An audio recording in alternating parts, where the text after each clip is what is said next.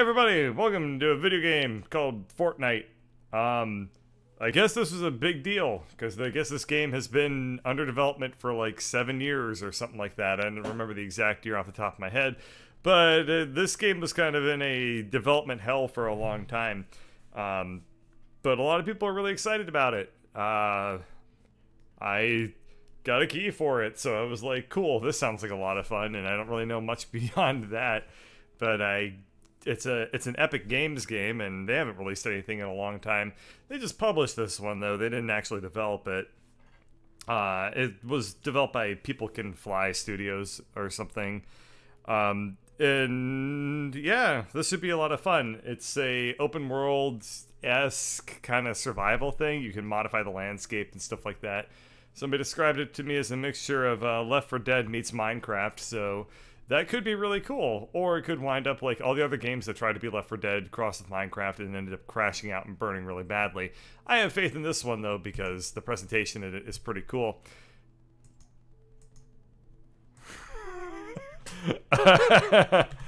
Okay, that's a cool way to start things off. Let me go ahead and get my password real quick, and we'll just pop this in right now. Good thing that those were stars, right? Otherwise you'd be able to steal my identity. But that is one of the less glamorous ways I've seen a video game beginning. Somebody told me that, yeah, as soon as you start up the game, a bunch of tutorials start playing out, and a lot of cutscenes and stuff like that. So I wanted to make sure I was capturing all of this, but here we go. Welcome to the Founders Early Access. We appreciate the faith you've shown in us by becoming one of our founders. Continue to work hard to improve Fortnite. Remember, Fortnite is a welcoming place. Alright, sounds good. Confirm, automatically apply the best settings, sure. Wow. Alright, starting tutorial mission. This is what I was expecting to see. Is that you don't even get to a main menu before the tutorial starts. I don't want to be caught off guard by that, so thankfully a whole lot of people, you know, warned me ahead of time, like, make sure you're recording before you actually start up the game, because it will throw you immediately into a cutscene. So, I guess this is the 4 that were Left 4 Dead. I don't know anything about these characters, I don't know their bios or anything like that. So we're going to call this lady, we'll say, Jane Shootmore, and she comes from Connecticut, and she got her degree in architecture, and then it made, oh, never mind. The storm came without warning. Meteorologists across the world were dead. Oh shit, a strange and powerful evil. Hamburgers. 98% of the population was vanished in an instant. At the end of the world.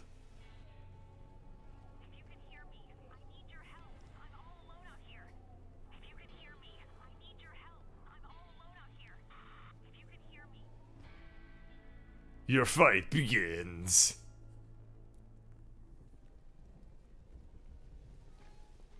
Welcome to Harambe.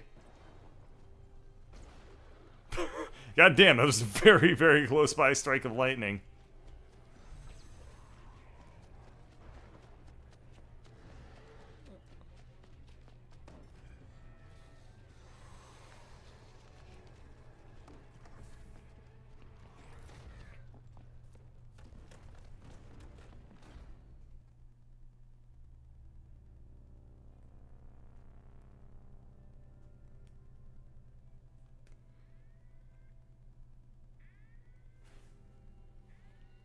You're awake. How's your head? Okay? Those stairs are really meant for feet. Just a tip for moving forward. Security system failure. Ignore that. So, introductions. I'm Ray, and we're the commander's support crew. Or at least we would be, if we had a commander. And if this drill is any indication, we won't last a second in the storm on our own. Say that again? Not a drill?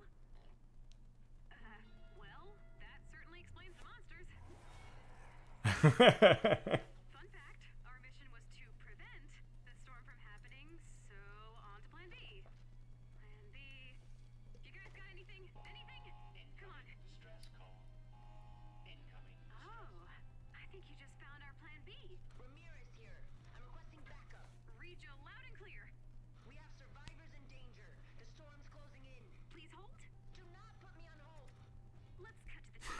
fighting the forces of evil, because we really need a commander, and I think you've got what it takes.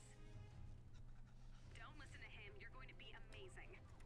Connecting you to our commander now. Guys, take your positions. Lock, flip the switch. Whenever you're ready, commander. Introducing the new Nintendo Virtual Boy. Counting on you to get those survivors to safety. Hello, Ray? If you can hear me, now would be a great time to hurry up. Copy that. Weapons and building systems coming online now. Yeah, back in action. We got a pack of Husks dead ahead. What's our firepower situation? See for yourself. Lead the way, Commander.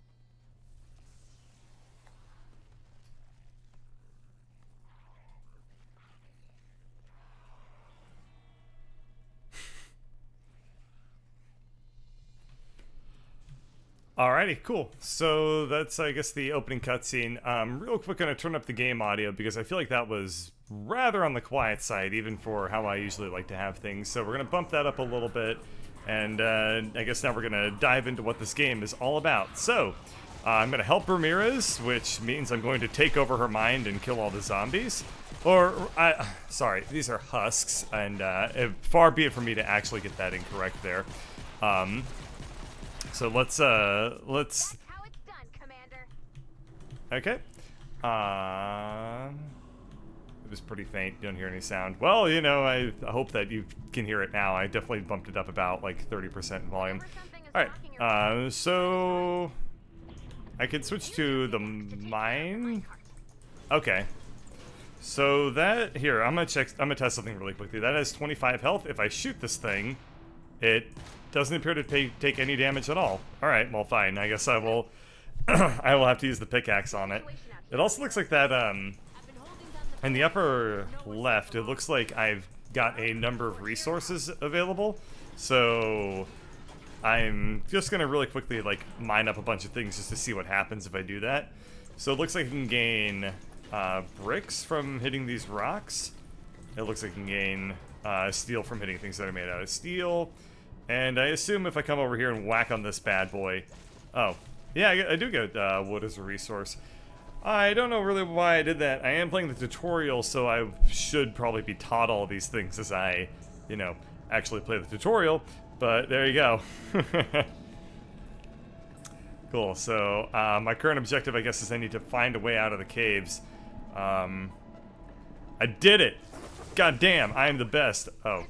I guess this isn't out of the caves. Oh, yes it is. Yes! I am the best at this game ever. Enter build mode, eh? Alright, what is build mode? Q... Stairs... And then R to rotate. Alright. Excellent building. Can I walk in this while it's building? Yes, I can. Okay, that's interesting to note. So I guess the game will let you walk on things and they'll give it a hitbox before it's 100% made. And I guess that I'm assuming that I would use the traps to also, or I should say, I would probably also use the resources I have at my disposal to make the traps that I have available to me. What those traps are, I don't really know yet. Destroy trees and vehicles to harvest the resources you need for a spare gun. Cool. You can do that real quick. Good on them for highlighting everything in my that'll need. It's kind of a nice little outline feature that they have going on there. Trees are good sources of wood for building, and twine. It's very interesting to me. I've worked with the Unreal Engine a little bit, and things like displaying outlines around 3D models is actually like a lot harder than you would expect it would be. They have a very interesting way of doing it where they're not doing the entire silhouette in a single outline. If you look here, they kind of have these lines going in. So that suggests to me that they're doing not so much a special shader outline type effect, but rather it's a material that they have built into the game. So they kind of have this weird physicality to the outline rather than what you normally would expect. But it certainly is a lot easier to make that actually than programming your own shader. For people who don't know what I'm talking about, whoops. Okay, so let's go ahead and make this thing, I guess. I just randomly double-clicked on it until eventually I figured it out. I've marked the location of the fort on your map. Let's go protect those survivors. So one thing that's kind of weird about this game is that this mini-map is rather Spartan. I don't really see anything that says, like... yeah.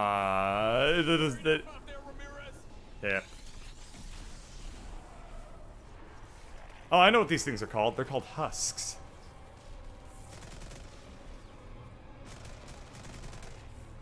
Wow, these people are really bad at shooting. These people are really, really bad at shooting. Anyway, the mini-map is, like, rather Spartan, in my opinion. I don't see a whole lot of things that indicate, like, here's like, some walls and stuff like that. It's just, enemy indicators, as well as, I'm gonna assume, eventually it'll be, like, player indicators and stuff like that as well. Okay, I'm gonna make my way into the fort itself and get behind some cover here real quick so I'm not caught out in the death grounds without any sort of cover. I wonder if there's like well, I was gonna say this is I wonder if there's a cover shooter system, but then I realized that makes no damn sense because nobody else is shooting at me. Don't worry, hermano. We're working on it. No need to worry. We've got your back. Let's place some traps.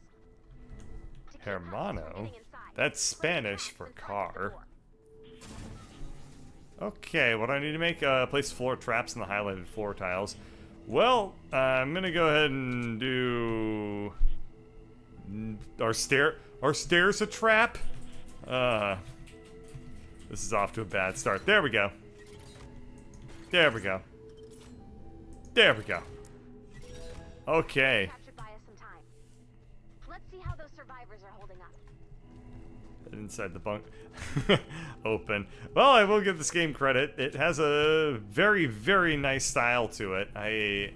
It's clean, it's catchy, it's flashy, you know, it's good stuff. So these are all the survivors. Real useful looking people here. Everyone loves, high school graduate and fake-ass cowboy. Oh look, they're backed up by accountant man, and... What? Why does nobody, like, look at me? Every time I go near somebody, they, like, stare at... Whoa. Alright. First they weren't able to look at me, now they're really, really good at looking at me. What do I can shoot her? Nope. Okay. I was gonna sass her based on her physical appearance, but I guess I can't come up with anything too creative, so... We'll just let her be completely unassuming and go completely unmade fun of in her life. Getting some seriously weird readings here. What's on the other side of that wall? No clue. So I can... Couldn't find her way in. What can I do here? I can make a door by... Click on the center tile and the one below it to reconfigure the building. Oh, okay. Neat. And then I confirm it. Oh. Okay, I click, and then I hit confirm, and there we go, that worked. I wonder if I could have just done this, actually. Oh, it's getting repaired every time I heard it, I think. Yeah, it is automatically healing itself. I could eventually tear that door down if I really felt... Oh. Oh. Okay. Anyway. Back to focusing in. Here the whole time? Is this a missile or some sort of rocket? Some sort of rocket. Actually, wait! It's the best sort of rocket! Commander, there's a satellite on board. If we have a satellite, we can guide Ramirez and the survivors back to our home base. Then let's launch this thing. We can also accomplish the same thing by, I don't know, walking? Because I was able to do that. I didn't need a goddamn GPS to find my way over here anyway. We have the opposite of liftoff. Oh. That's strange. Someone converted this rocket to run on blue glow. Okay then, let's find some blue glow. Explore the rooms near the rocket. There should be some blue glow close by. Well, whoever came up with the substance of blue glow at least knew exactly how to name it. It's sort of like Einsteinium. You know, you see that shit, and it's made of a bunch of little Einstein... I don't know. Let's go ahead and just plonk these things into the rocket. That's enough. Add the blue glow to the rocket. Great. Now get outside before you're engulfed in flaming rocket exhaust. Well, hang on. Oh, okay. We need to keep that rocket safe until launch. I was planning on just seeing what would happen if I, Don't take any just chances, sat there and buddy. got engulfed in rocket flames, but it doesn't look like it's gonna actually let me do that, unfortunately. Get out of there! I think I can hold it. Alright, we gotta go help Lenny, my favorite NPC from any video game ever. Oh. It's the tank!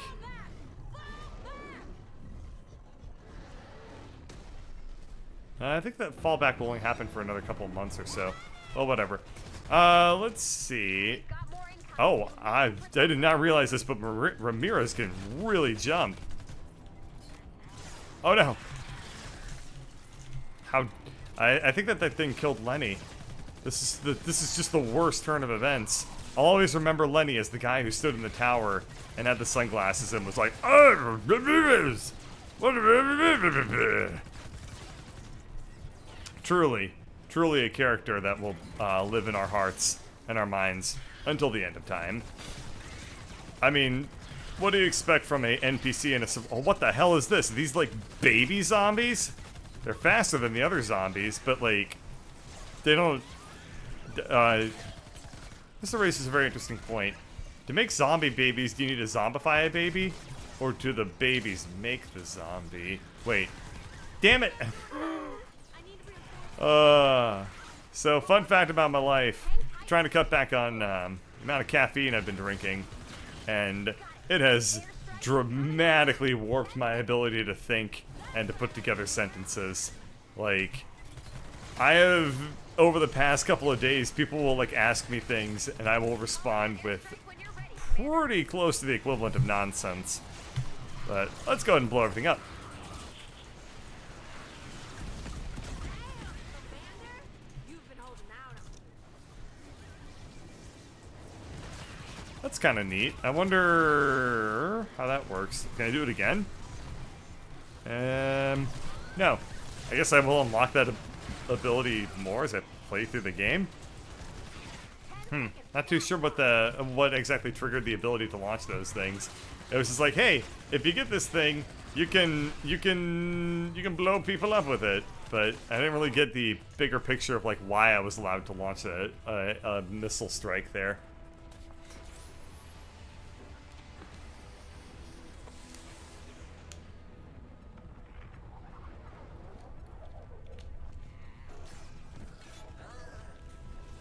Stand by to move, Ramirez.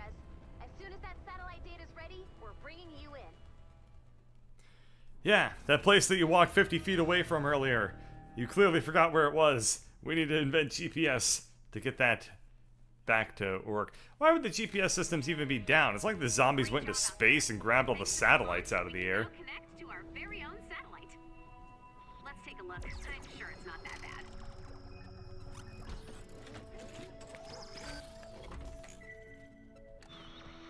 Oh wow. That is terrible. I stand corrected. Wow. Oh, great. They're in space too. Let's just deal with that